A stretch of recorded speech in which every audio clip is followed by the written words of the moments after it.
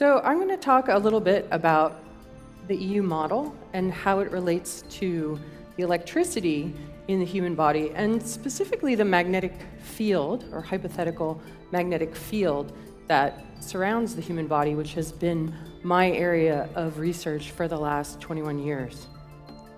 So I am the originator of a sound therapy method called Biofield Tuning. I'm the author of a book called Tuning the Human Biofield, and this is based on my master's thesis, which was called Exploring the Effects of Audible Sound on the Human Body and its Biofield. And I'm also the founder of the nonprofit Biofield Tuning Institute that we've set up to conduct research into the hypothesis that I formed from doing this research. So Biofield Tuning is a sound therapy method that uses single-tone acoustic frequency generators, also known as tuning forks. And it's been developed over the last 21 years. In my clinical research, I started off with a part-time massage therapy practice and read some books on the use of color and sound and vibration and healing, which seemed very logical to me as I had come to understand that everything is really vibration. And so if I'm vibration, treating vibration with vibration seemed very logical and elegant to me. And so I read a bunch of books on the subject and then came across a set of tuning forks for healing in a catalog and ordered them spontaneously and started playing with them in my massage practice. And I made a lot of curious observations doing this work that led me here. So it interacts with the human biofield. So biofield is a term that was chosen by the National Institute of Health in 1994 to define the electrical and magnetic aspect of the human body. And essentially what it does is it improves the signal-to-noise ratio of this system in the body, and it produces predictable, consistent therapeutic outcomes. Myself, over many thousands of sessions, and I've trained over 700 people in small classes how to do this method, and they also have the same kinds of outcomes that I've gotten, which we'll talk about. So I know that one of the cardinal sins of PowerPoint is having lots of words, and there's lots of words on these next slides, but the reason why I've done that is so that if anybody is interested, and I'm going to give you a lot of information, it's probably a lot of stuff you've never heard before, and if anybody wants to go back and read it, I will post this on slideshare.net later, so this information is all here. So right off the bat, from the very first day that I picked up the tuning forks, I started to observe things that I really didn't expect to observe. And one was that the sound changed when I was moving it around the body. I'd activate the fork and I'd hold it in different areas around the body. And I observed that it changed, and changed dramatically. Sometimes it would go very sharp, sometimes flat, sometimes full of static. Sometimes it would disappear altogether. Sometimes it would get very loud. And that in those changes in tone, it wasn't the fundamental tone that was changing. It was the overtones and the undertones that seemed to be bending and morphing and engaging in different expressions as I moved them around. And I started to identify certain things. I discovered that I had this curious ability that whenever the tone changed, I seemed to know what it was. And so I discovered that certain emotional states, like if people came in and they were feeling emotional, that different emotions actually produce different sounds. For example, if somebody was sad, I would find a tone that would sound like a minor third in music that was evocative of sadness.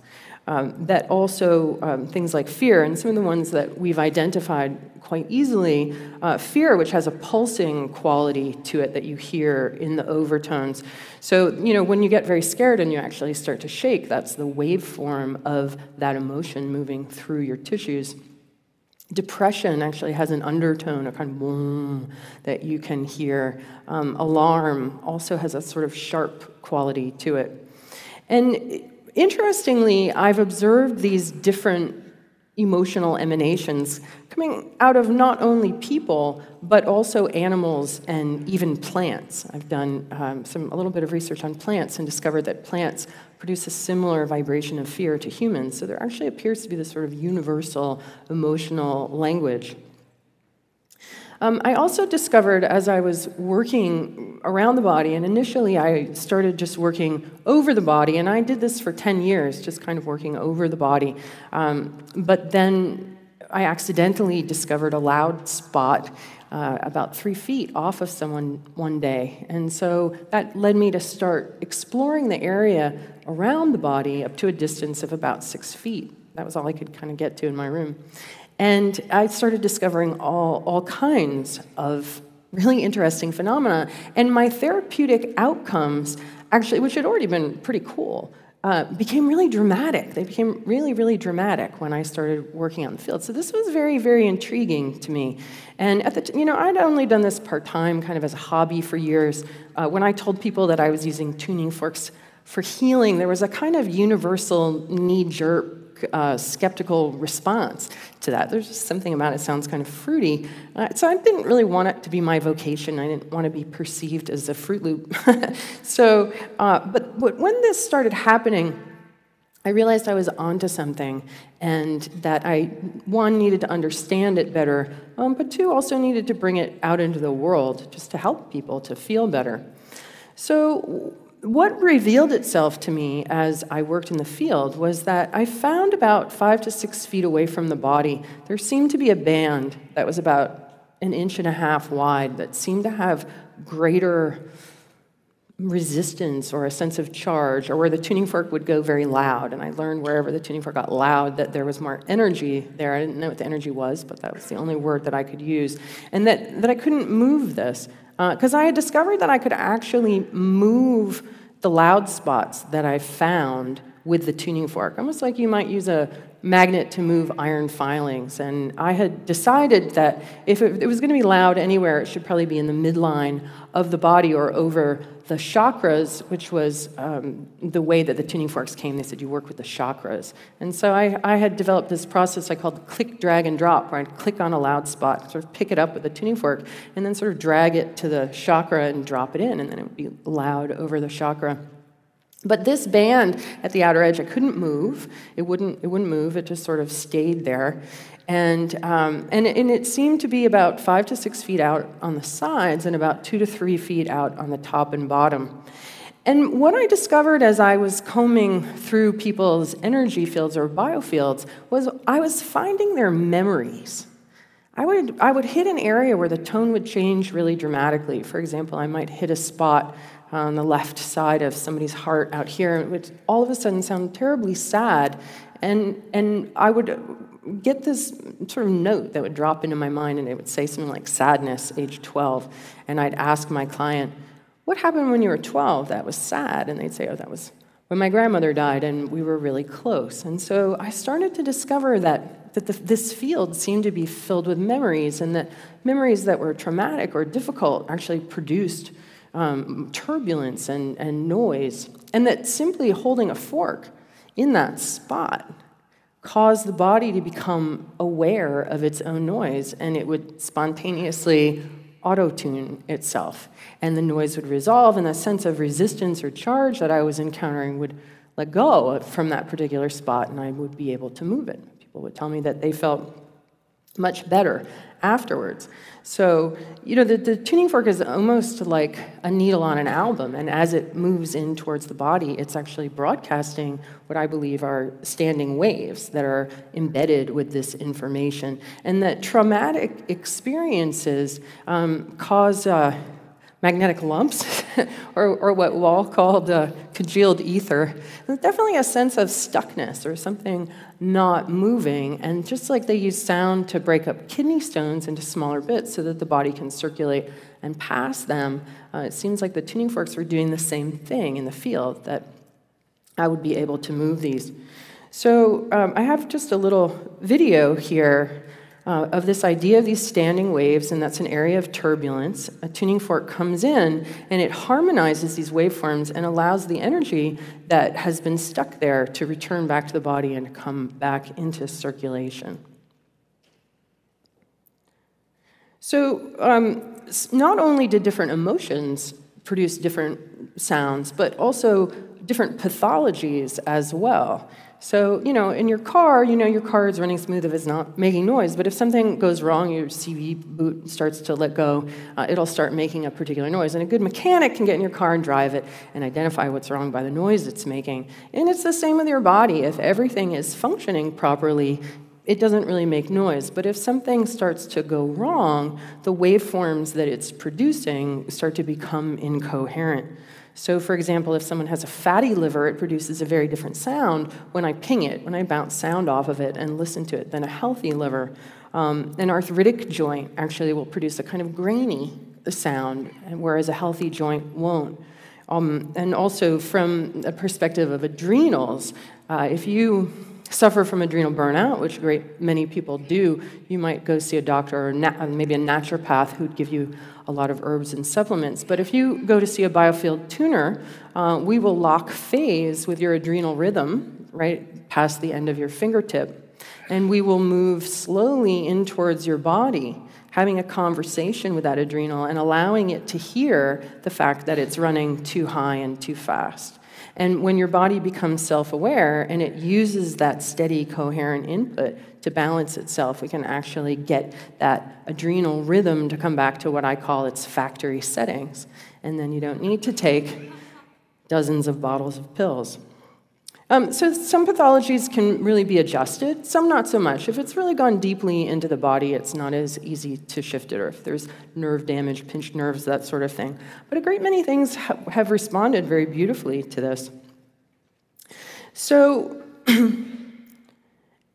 noise and resistance in the field gives way, the body relaxes. Whenever you're around a strong noise, you tend to go into resistance around that. And it's the same with the noise in our own system. So any of these places where we've taken a hit in life, whether it's a car accident or a divorce or a bankruptcy, those live on in your field. And your biography becomes your biology.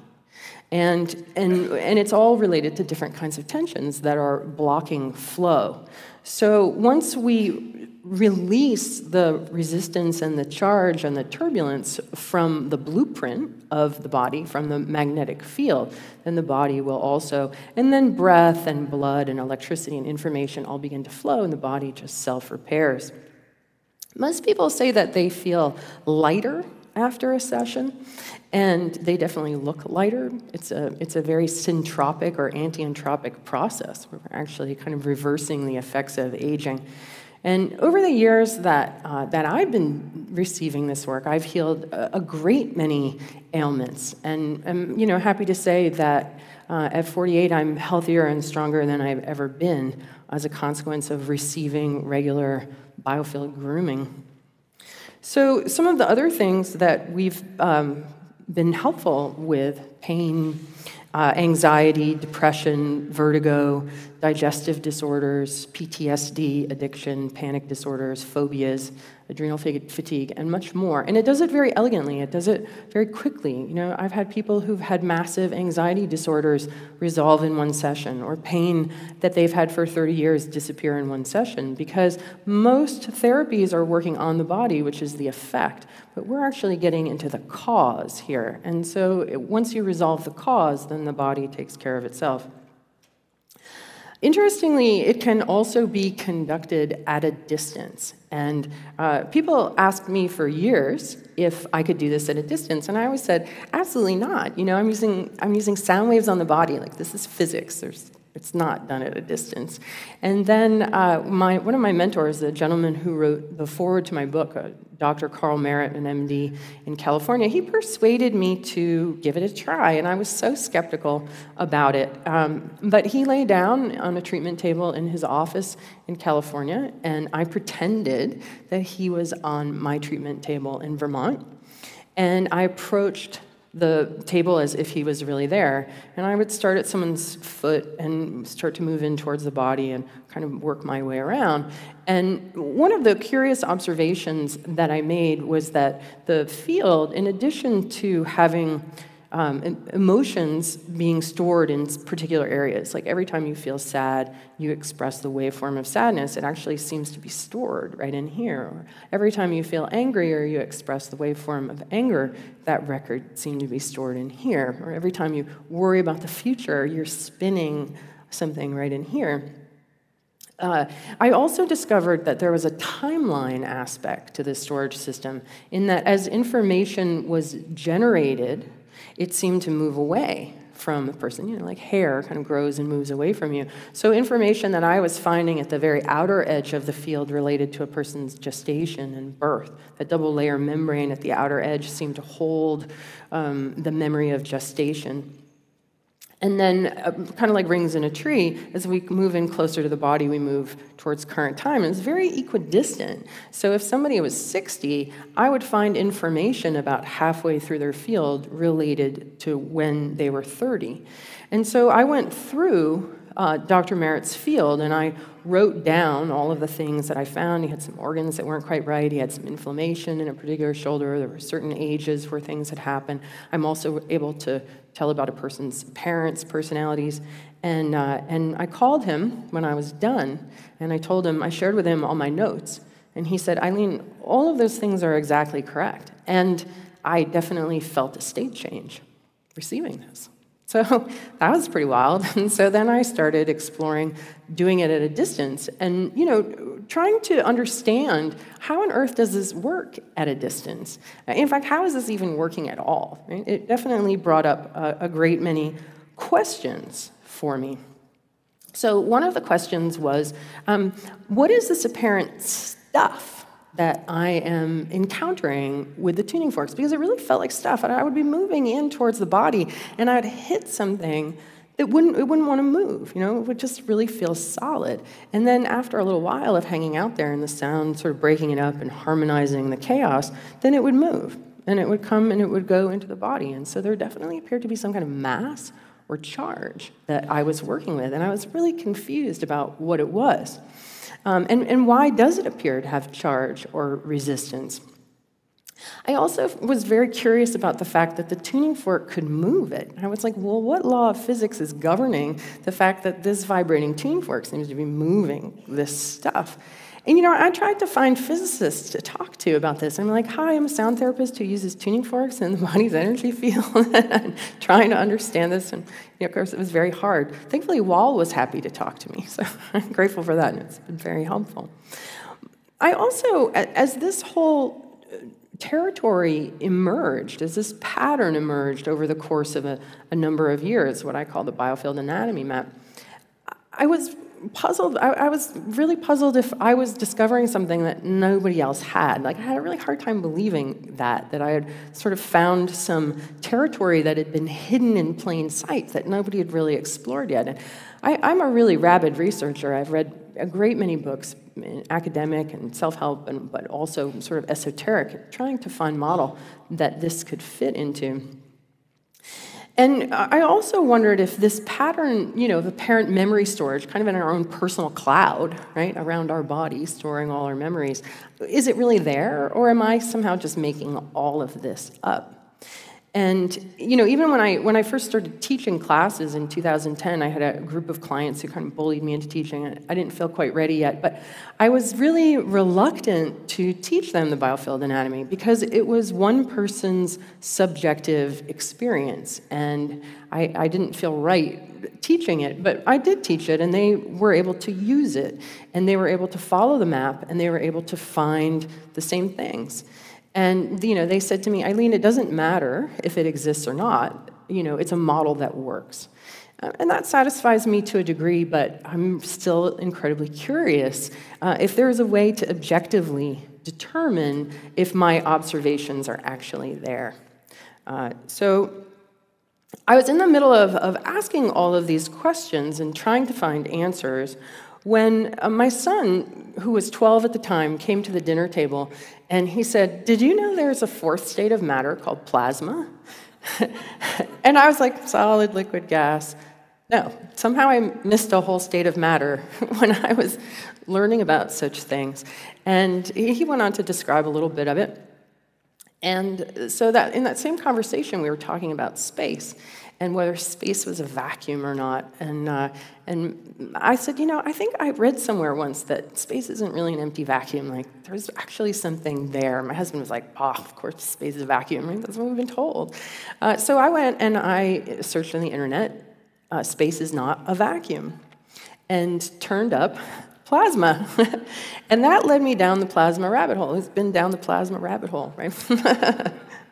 and obviously led me to EU. And finding EU was so exciting to me. It was really, it was what I'd been looking for, and I didn't even realize it. Like most young Americans, I had suffered a great deal of angst and went looking in self-help books trying to find answers, and I really read hundreds of them, but none of them were right or worked because I kept on needing more and more.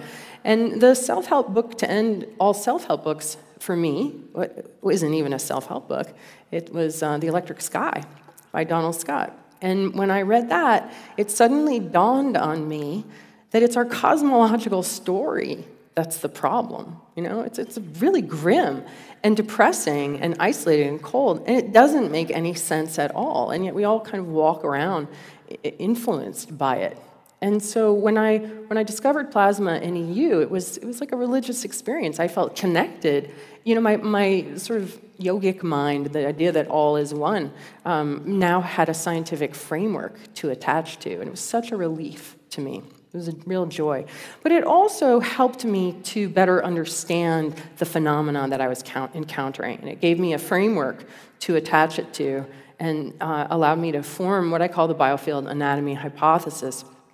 And it basically says that what we call mind and memory, rather than existing inside the body or in addition to that, exists as a diffuse magnetic toroid that surrounds and interpenetrates the body.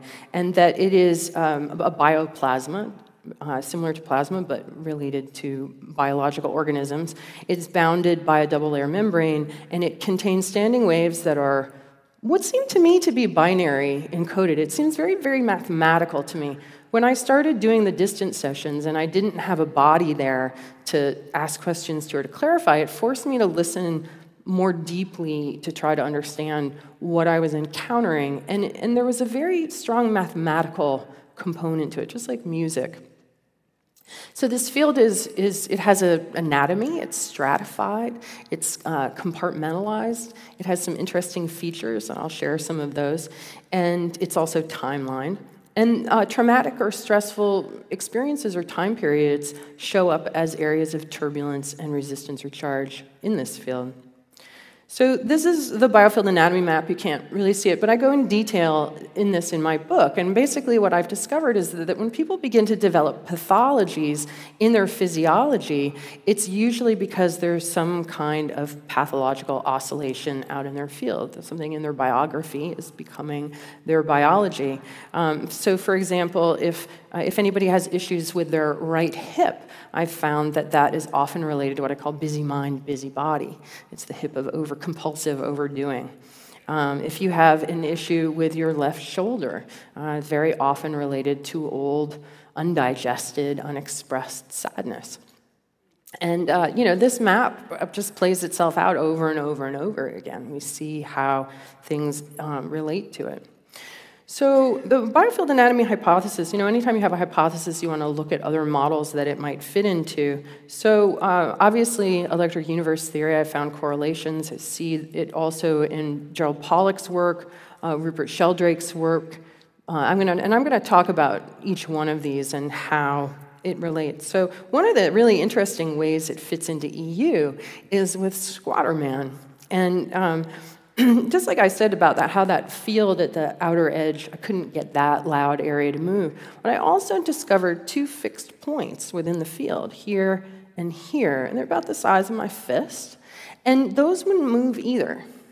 And upon investigation and deep listening, I found that the one on the left side held information related to a person's mother.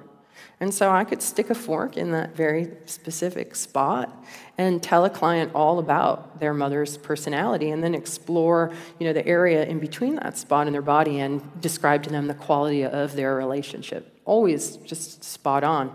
And same with the father side. And so when I came across these images, I was like, wow, that's interesting, that fits. Also, the idea of anything that is electromagnetic is going to have this toroidal field around it and a double layer membrane at the outer boundary. And these are just some images that show the same ideas, just the sort of fractal nature of how the idea of the magnetic field of the human body kind of fits in with the larger way that plasma works. So you guys all know about Gerald Pollack, but again, the sort of idea that charge kind of creates these outer boundaries.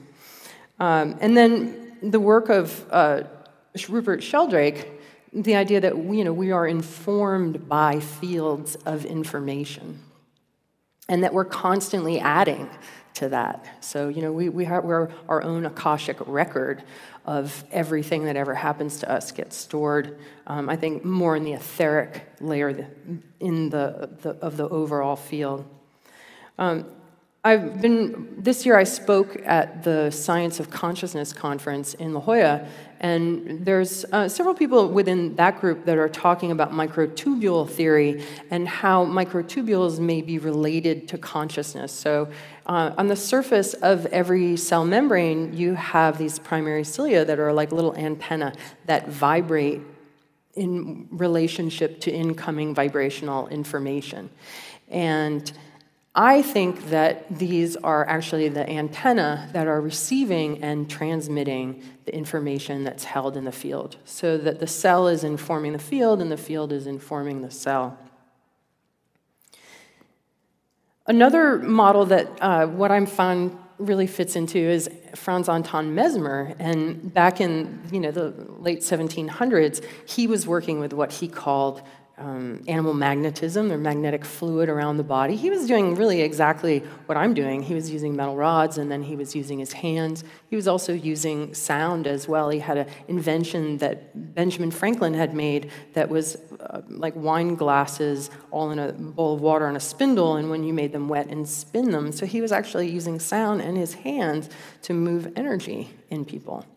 And he, he's often cited as kind of the end of the vitalists because he was condemned for his work, and then this whole idea of the field kind of went away. Harold Saxton Burr was a professor of medicine at Yale, and he became very interested in the magnetic fields around living things and did quite a lot of study on them. He called them L fields, and he apparently had meters on trees around the Yale campus and that sort of thing. But he kind of his research in the 40s, what they were doing was giving way to chemical research and the idea of a pill for every problem. And so, the L fields also were kind of pushed aside. Robert Becker wrote a book called The Bioelectric. He wrote that in 1998, and he did some very groundbreaking research on how electricity is involved in regeneration. Interestingly, he was really concerned about how non-natural electromagnetic fields were affecting human beings.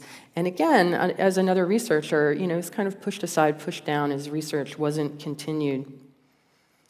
This book, Energy Medicine, The Scientific Basis by James Oshman, is a great overview on just the electrical nature of the body. And this book is a definitive tome. This book has almost 800 pages, and I read it twice as I was writing my master's thesis. And it's if anybody's interested in the energy around the human body, subtle energy, that sort of thing, I really recommend reading this book. It's exhaustively researched with all kinds of very interesting things. And after reading it the second time, I pretty much came to the conclusion that what we call subtle energy, or chi, is essentially a diffuse magnetism. It's sort of like how water vapor is to water. So it sort of behaves, it's the same thing, but it's more diffuse and it obeys different laws. Jerry Tennant, who's here this afternoon, we've had the good fortune of hanging out with him and doing some work. And one of my big takeaways from Jerry is that we've really been conditioned to think of our bodies in terms of their chemical and mechanical aspect. And Jerry's work really reveals the electrical nature. And I love this idea that when we have a low pH, we we actually have low voltage. And so getting people to start to think about their bodies in terms of their own electrical nature instead of their chemical nature is really it's a paradigm shift. It also fits in with the Vedic traditions, so the idea that we have these major energy centers or chakras in the body, and then these gradations of subtlety from the most gross to the most fine, moving out away from the body. And in Biofield Tuning, we actually have what we call the 4-inch zone and the 10-inch zone that are like atmospheric gradations of magnetic density. So when you come in, we don't sense any of the ones further out, but when you get to be about 10 inches of the way away from the body, you can sense with the tuning fork that the terrain has suddenly become more dense. And then when we get to about 4 inches away from the body, it's actually so dense that we don't even work there. We just kind of skip right over it. Interestingly, the chakras, every place where there's a chakra, in this model of 7 chakras, and there's really quite a lot of different models out there of how energy flows through the body. And this is just the model we work with. But everywhere where there's a chakra in this model, there's actually a nerve plexus. So it would make sense that there's more biological activity and then more subtle energy activity as well. There's also a lot of different theories out there about how chakras spin. And some people claim they spin clockwise, and some people claim they spin counterclockwise, and some people say, this one is clockwise and this one is counterclockwise. Like Dawn, I think that they spin both ways, and that we have an outgoing aspect and an ingoing aspect. And so that's another fractal representation. And you can see that here is that a plasma focus device creates something that looks like a chakra and appears to spin in the same way. Also, the idea of Birkeland currents. So in the Vedic model, we have a central neutral channel, and then the Ida and the Pingala, which represent the masculine and feminine currents going through the body, traveling both directions. So that mimics we see the filamentary nature and meridians, and also things called nadis. So there's a real as above so below kind of correlation here. It also fits in with the traditional healing of shamanism. In shamanism, if a person has suffered a trauma and that they can't digest and that they can't manage, they might move away from that in time and space, but they never really deal with it. And they say that a piece of a person's soul breaks off and stays there. And what a shaman will do is enter into a meditative state, undergo a sort of a journey of the imagination back in time, find that soul fragment, and bring it back to a person's body where they'll either blow it or place it into the body. And so when I started working out in the field, and it was dawning on me that these lumps of magnetism were, in essence, soul fragments, and that what I was doing was picking them up and returning them back into the body. And that is sort of like defragmenting your hard drive, but also making whole. Because, when we all know, or maybe that we're that way ourselves, if we've had a lot of trauma, you're kind of fractured or splintered. And this process does the same thing. And so when it was dawning on me that it was the same thing, I called it sonic soul retrieval. And rather than, with a shaman, you might get one piece returned to you. In a biofield tuning session, you have multiple soul fragments brought back to wholeness. So it's also in the spirit of EU, approaching body and mind from this perspective is very cross-disciplinary, and these are just a few of the ones that I see from a cosmological perspective. If we think of ourselves as electrical humans in an electrically connected universe, that's a cosmology of connection. And I think that's one of the greatest ills in our culture, is that everyone is laboring under the illusion of separation. It creates a kind of Cartesian anxiety that really infuses our culture, and it's really just based on misinformation and misperception. Physics, so sound is magnetic. So I was always searching, for years, I was searching sound is magnetic in the internet, trying to find some kind of evidence of the magnetic qualities of sound. And it wasn't until this past year that I finally came across a study where a group of scientists had determined that sound in a particular frequency range actually exhibits magnetic properties. Well, a tuning fork as an acoustic instrument, especially the aluminum ones we use, technically produces an infinite number of overtones. So we are producing sound in that range. So I did finally find the answer to that, and that was a relief. Also, the physics concepts of resonance and entrainment.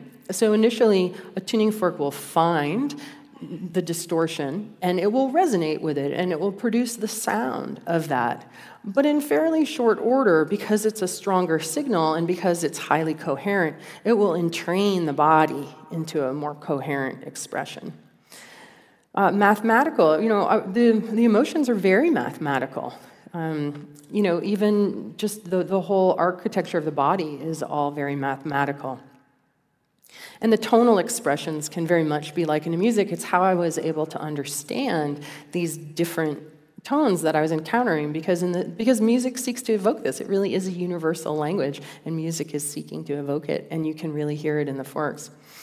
We also know that the tuning forks and certain kinds of music stimulate the production of nitric oxide in the body, and nitric oxide is a vasodilator and a muscle relaxer. So people enter into a relaxed, alert state when they receive sound therapy.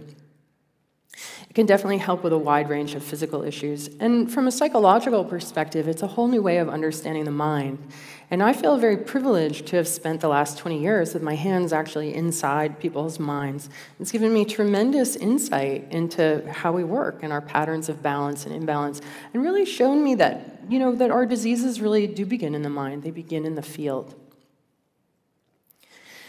So I feel like, as far as future science goes, that in this rudimentary research that I've begun, and it's really felt very often like a sort of a blind grope in the dark with moments of illumination as I've seen patterns or connections, that there's a whole new field here just waiting to be explored. And it's exciting because even with a simple tool like a tuning fork, we're able to produce such wonderful outcomes for people to help them out of suffering of all kinds. And I do believe that, when we really are able to explore this more, in it are the seeds of healthy humans staying healthy and not getting sick. And I know that eliminates a lot of jobs, but I know we don't all need jobs. So I've done some research. I discovered when I started my PhD that nothing made me happier than sitting in a lab quantifying this. Very exciting to put numbers to this or images. So this particular image is medical thermal imaging, and the top one, this person has congested sinuses. And I worked on a little bit weighted forks on their body, but mostly worked in their field, and within about 15 minutes, we took another image, and all their congestion was gone. And this isn't the best image. The raw data of this disappeared, but one of the other things that I did was we worked with a biophoton counter in a Faraday cage, and I hypothesized that Biofield Tuning reduces biophotonic emission by creating greater coherence in the person's electrical system. And so this was a classmate's, the photon emission from her throat center. Then I did about a 15-minute tune-up on her, and we took it afterwards, and it had dropped by about 22%, her photon emission. So that was also neat to see. This is another device called a Biofield viewer, and what this is it's basically a light meter that is reading how light is being absorbed and reflected by the body.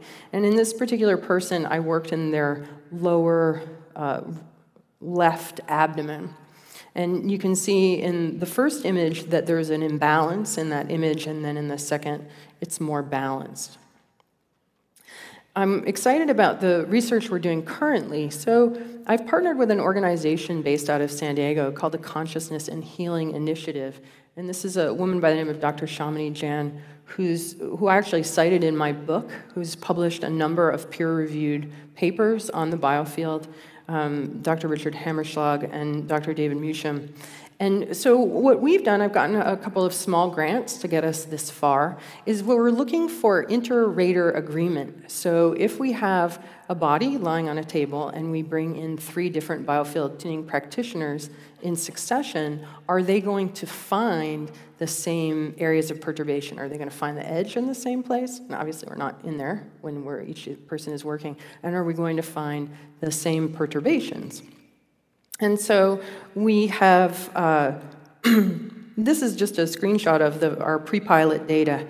But after we conducted our pre-pilot, they were very excited about the data and felt like it was robust enough to move on to a full study.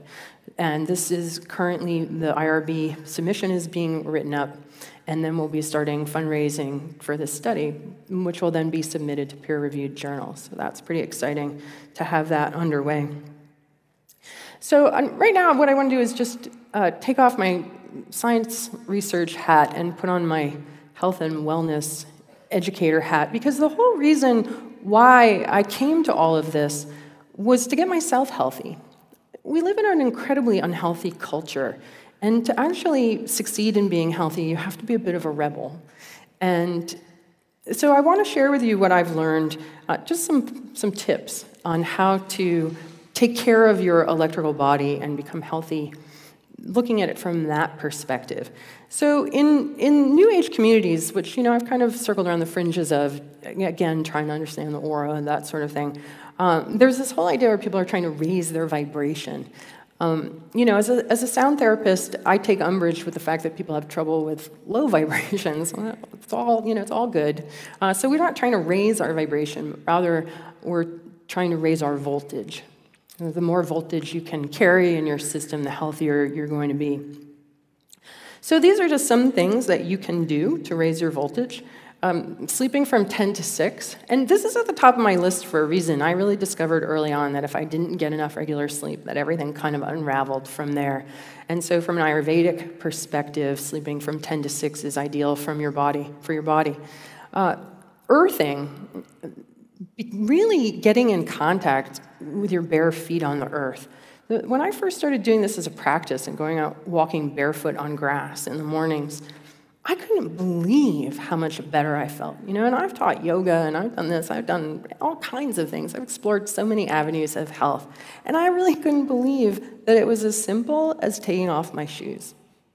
And recently, I've started wearing leather-soled moccasins everywhere, and it's extraordinary. I think we could actually track the rise in chronic disease to the use of rubber-soled shoes. So I would highly encourage you to take care of your electromagnetic body by grounding and earthing regularly, because it's really huge. We don't realize that things kind of bounce back at us from our rubber-soled shoes. And we end up piling up a lot of electrostatic energy and inflammation. Breathing deeply. Everybody take a big breath. It's really, really important. A lot of us are shallow breathers, especially those of us who tend to be thinkers. Consciously receiving love and gratitude and attention. These are currencies. And a lot of times when people try to give you love or give you gratitude, they're actually giving you energy. They're giving you electricity. And it's important then, rather than brushing it off, that you receive that, because it's energizing. I love Jerry Tennant's phrase, electron stealers versus electron donors. So we all have friends that you hang out with them, and afterwards you feel so drained, right? When we have other friends who just have a lot of energy, they're like Himalayan salt lamps. You like being around them. So you want to hang out with people like that. You want to make sure that you drink clean, charged water without fluoride or chlorine, that sort of thing. Eating whole foods, obviously. Avoiding chemicals like crazy. They're really hard for your body to process, especially any kind of chemical scent. And this is a really important one. I think what I discovered exploring the field was that I was finding that really the biggest thing that I was treating was a kind of emotional constipation.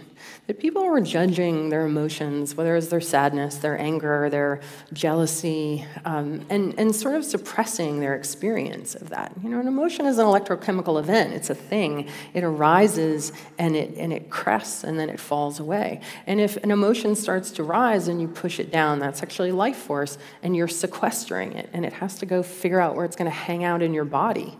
And then that becomes not available to you. Speaking your truth.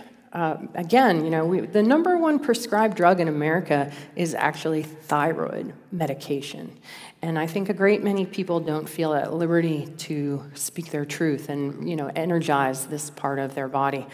Laughing and crying, you know, to just really move energy through the throat.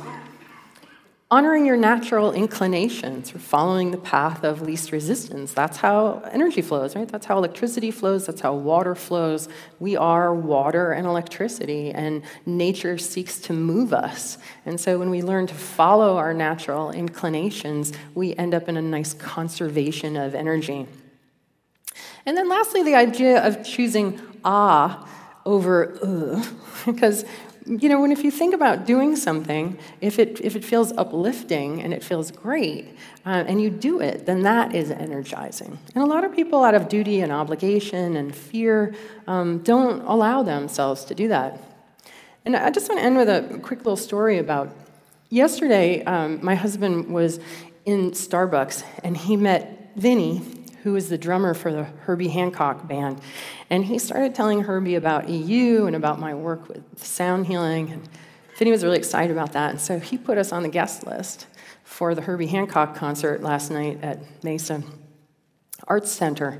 And so we went, and then we got to go backstage, and we got to meet Herbie Hancock, and which was really, I mean, I did not expect that at all. But what was so thrilling to me, when I learned we were going to do this, I went on Wikipedia and I looked to see how old Herbie is, and he's 77. And so when I went to meet him, I was looking for an old man. And when I saw him, he looked 50.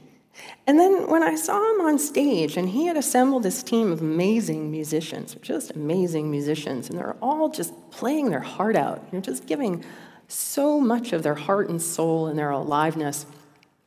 And then they came out for an encore at the end, and Herbie has this piano thing that's like a guitar, and he's playing, he's just rocking out on it. And this is after playing 2 hours, this 77-year-old man starts jumping up and down on the stage like he's 19. And I was like, that man manages his electricity really, really well. He's a really good example of doing all the right things to raise his voltage.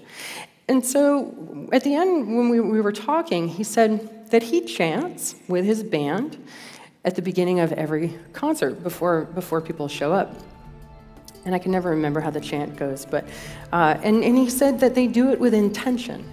And that the intention is to give people the courage to really be themselves, to express themselves, to take the risk to really be alive. And I just thought that was brilliant. It's just brilliant. And what a wonderful thing to wish. So I just want to pass that on to you. I want to give you the courage and the interest to really take care of your own electrical body, so that you can be, you know, as alive and vital and as engaged and as electric as you can be. Great. Thank you.